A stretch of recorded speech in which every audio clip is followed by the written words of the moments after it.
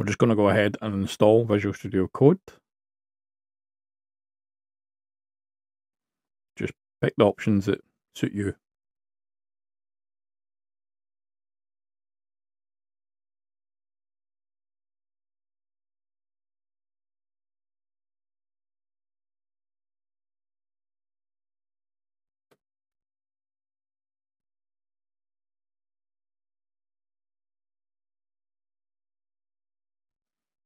Once that's completed, just go ahead and launch. I'm going to install a couple of extensions, namely LiveShare from Microsoft.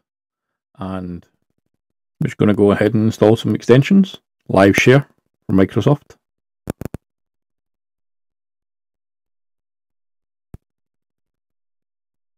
I'll use this to share a development environment.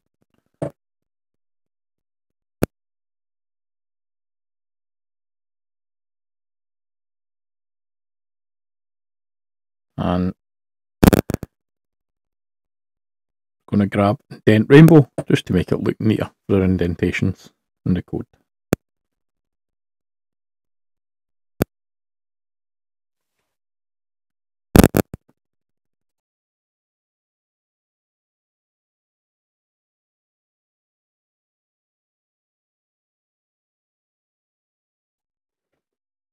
Okay, with that installed, we're going to check Visual Studio, make sure we've got the correct compiler available for our C compiler or cl.exe. So go ahead, either install Visual Studio, build tools, or modify and make sure you've got the desktop development C++ installed. Otherwise, you won't have the CL.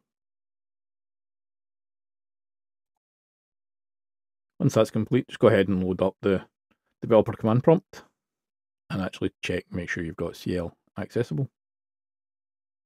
There you go. And then we can do where the CL is and where vsdev, that's our bat file, so we can add it to Visual Studio Code. So got that location, remember it for later.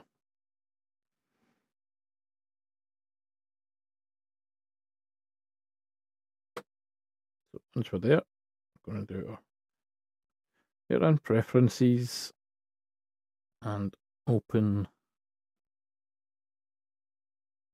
settings. So you open the settings, it's UI version, then we'll switch to the JSON at the top corner here. And I'll use the text editor. From here, we'll start adding our configurations. So we can add the developer command prompt as a terminal.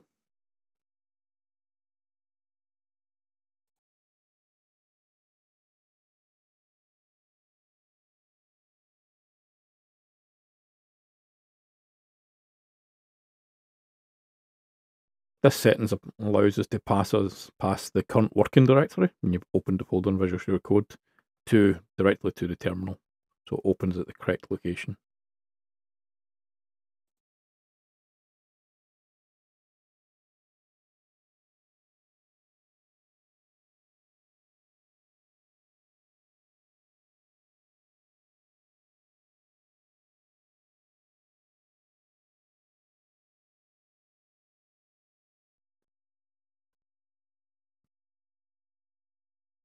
These next ones just allow us to add the developer command prompt as a terminal within Visual Studio itself.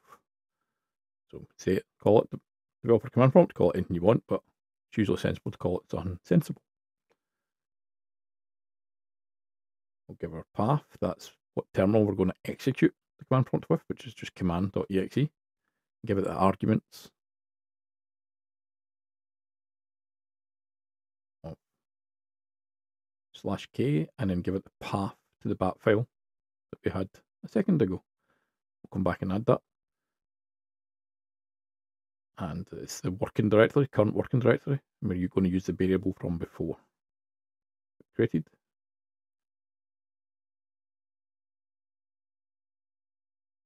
Got everyone, go ahead and let's take in the path to the bat file, vsdev command.bat.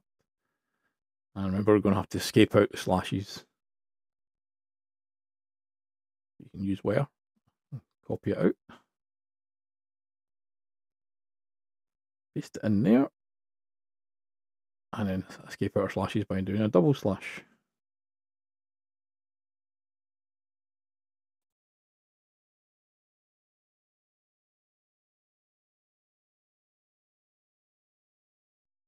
Now we've got that, go ahead and save it. That's us set up our settings now for to actually use the developer command prompt within Visual Studio Code. So go ahead and open a folder, so we set a current working directory. I'm going to use the demo test folder.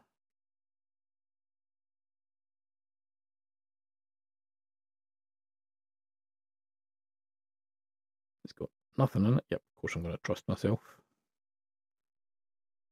I'm going to go ahead and open a terminal. Now this will open the default terminal. You can set it to whatever you want, but it's usually set as PowerShell. But we can go ahead and open the developer command prompt. There we go, within Visual Studio Code. Now let's check to make sure CL works. There we go. We can go ahead and do a main.c file. Once we do that, it'll ask us if we want to install the C and C++ extensions. Of course we do. We use them for the IntelliSense and stuff. You cannot use the debugger in this method. You need to run that within the developer command prompt to get access to the debugger. But once that's installed, we'll go ahead and do a hello world.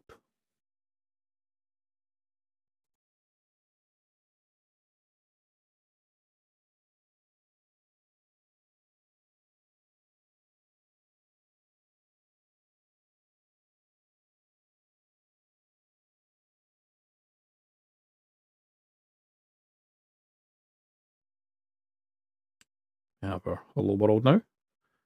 Again, this program has a purpose. Test the developing environment. Because when using int main, we're going to return something to it. Go ahead.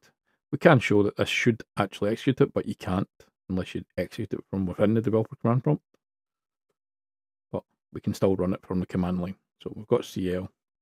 We can do CL main.main, like our main is O, and what we want to output, main, and then the file we're going to compile. There we go. We've compiled main.exe. We can go ahead and run it, and we have our whole world. Our environment is set up.